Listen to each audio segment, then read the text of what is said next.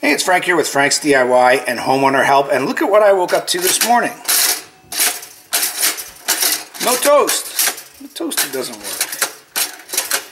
So we're going to have a look at it and see if it's worth trying to fix. The way they make these things now, they're really that cheap that, I mean, you're not going to buy parts to fix a toaster. It's probably cheaper just to buy a new toaster. But we're going to have a look at it. We'll start the troubleshooting right now. I've never done it before, never looked inside a toaster, but I've got a pretty good idea of how it works. First thing you got to make sure is that this thing's getting power, because the way these things stay down, it used to be a mechanical latch, but now it's an electromagnet. So in other words, if the thing doesn't have electricity, if it doesn't have power, it's not going to stay locked down. So first thing we do is check the power, and we can see it's plugged in here. You can see this thing is plugged into the plug above, and that's working. But you have to check you have to check both plugs, because right now, or in most building code situations, kitchen plugs are split, kitchen outlets are split. So you should have two separate 20 amp circuits coming to here, for the very reason that if you plug a toaster in one and something like a blender in the other, you're not going to pop circuit breakers. So anyway, we know the top one is working. That's this one, right? That's working. So let's put the toaster up in that one just to make sure. And no, it's still not working, you see? So we know at least that plug is getting power. And what we're going to do is just check the cord itself. Make sure the cord isn't damaged. I mean, it takes a pretty sharp turn here. So let's just see if jiggling it around changes it at all. And it doesn't. All right, so what we're going to do, first and foremost, unplug. Make sure you're safe. Unplug the electrical, and it is unplugged. And then we're going to take it apart and have a look at it. And I suspect, first of all, it's going to be full of breadcrumbs and stuff. But I suspect it's going to be a few screws down here at the bottom. I see a couple screws here that I can get at, and a couple screws here. So we'll start removing those screws and get into it. Yeah, so you got two screws here and a couple screws over here. I don't know if you saw them on camera before.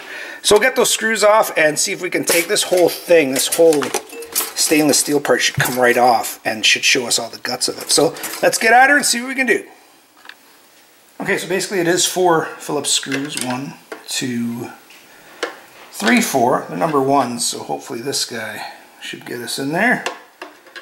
And once we remove those, that should get this cover off.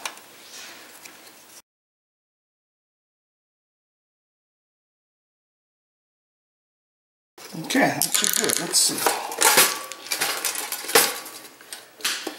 Now this knob here is going to have to come up, probably just, yeah, just through a little pull. Okay, I expect breadcrumbs to fly absolutely everywhere. So this knob's going to have to come up too. Give it a little bit of help.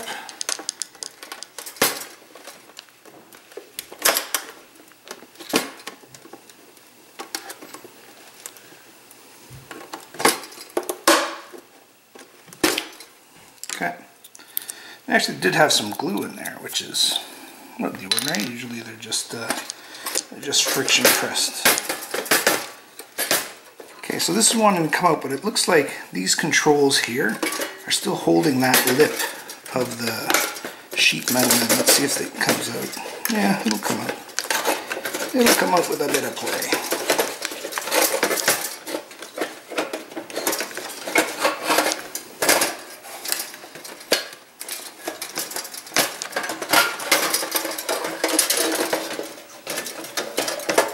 So there it is. Alright, so we will eventually clean it up. Let's have a look at what's supposed to happen here. So basically this comes down, and okay, see right here? You see these points right here? I'm going to zoom in. Let's see if we can get a close look there. Okay, you see right there, you have contact points. You see that? See how this gets pushed over to that to make contact, and this gets pushed over to that to make contact. So that's what's going to open a circuit when you're pushing this down, that activates an electromagnet, which is probably right here. See that? No, that's not going to be the electromagnet. Magnet is going to be somewhere here. There's a couple contacts here too. So one of these, actually it might be 1, 2, and 3, 4. See that? That are going to activate a magnet that basically holds them in place, holds it down. And that will only happen if these make solid contact. Now they are making solid contact, you can see that, right? Here, let's get this out of the way. They are making good solid contact, but one thing I'm going to do is just clean these contact points. Because, again, if electricity is arcing between there and there, then that can get some crud on it, some carbon buildup, and actually prevent electricity from flowing between that.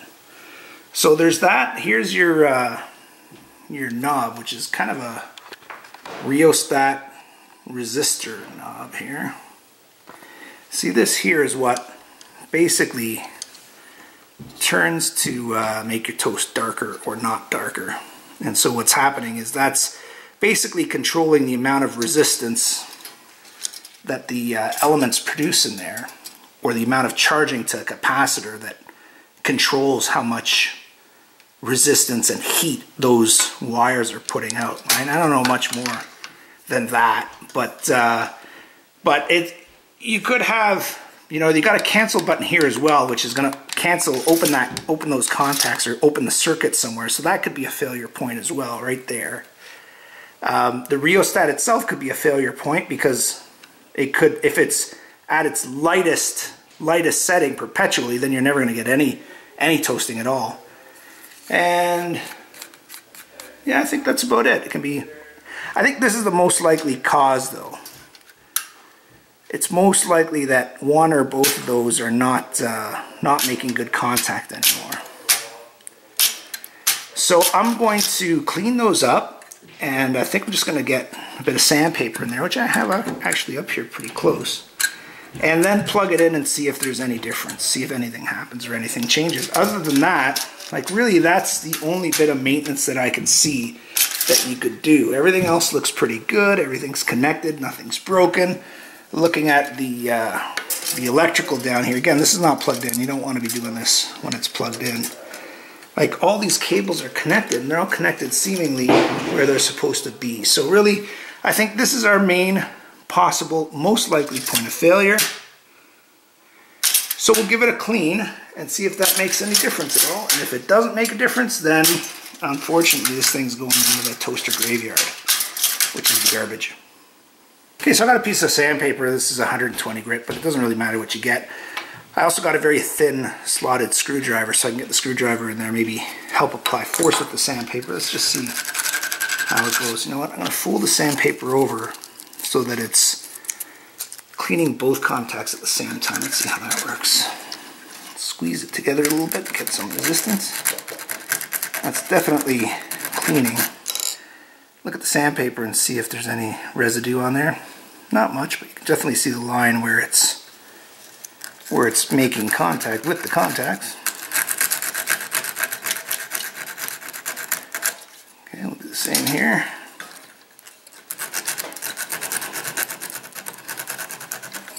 Can you see what I'm doing here? Or am I blocking it?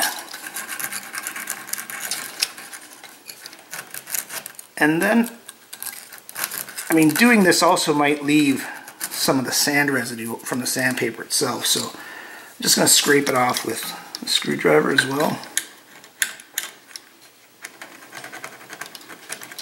Both sides. And then I'll get a little piece of paper towel in there just to hopefully remove any residue of the sandpaper.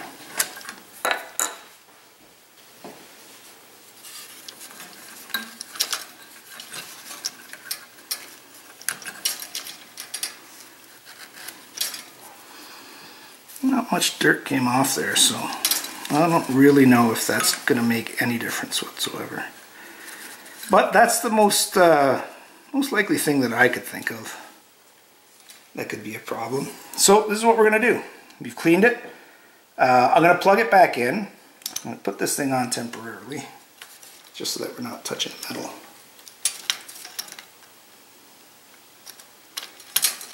There we go. And we're just going to see if it's helped or if it's done anything whatsoever.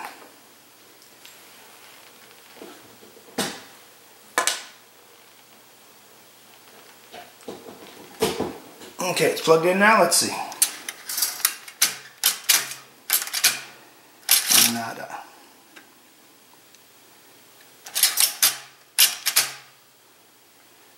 No, nothing. So there goes my attempt at fixing this thing. The next thing you can do, I'm going to unplug it so that it's safe.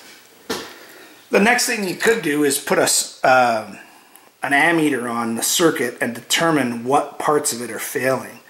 But again, if you got to buy another circuit board for this, or you've got to buy another, set of contacts like that, you're better off just buying another toaster, because who knows how long that's going to last. And unfortunately, these things are made to be, they're made not to be fixed. They're made to be tossed. So maybe if your toaster's not working, cleaning the contacts like that will help you, or maybe it won't. But at least we gave it a shot. So hopefully you learned something from Frank's DIY and homeownership help. Okay, so just before I wrap up this video, I'm just going to show you where the magnet actually works. You see that right there is the hook that grabs onto the release mechanism as it comes down. So below that hook right here are the magnets. See that? See the magnet right there? So basically, when the magnet is on, when there's power to the machine and it's working properly, the latch comes down, latches onto that hook, and I'm just going to apply the force that the magnet would apply with my screwdriver. Let's just see if I can get it in there. And you see, the magnet is what holds it down. And then, so it's holding it down by an electromagnetic circuit, right, through electricity. Then when it reaches its preset temperature, or if it doesn't have any power, it opens the circuit, which releases the toaster. So for some reason, that's not getting electricity. That little magnet there is not getting electricity, and it's not holding that latch there down, not able to hold your toast down. So again, don't know why it's not happening, but it's really not worth the time that it would take to troubleshoot any further. At least not for me. Maybe it will for you. Good luck.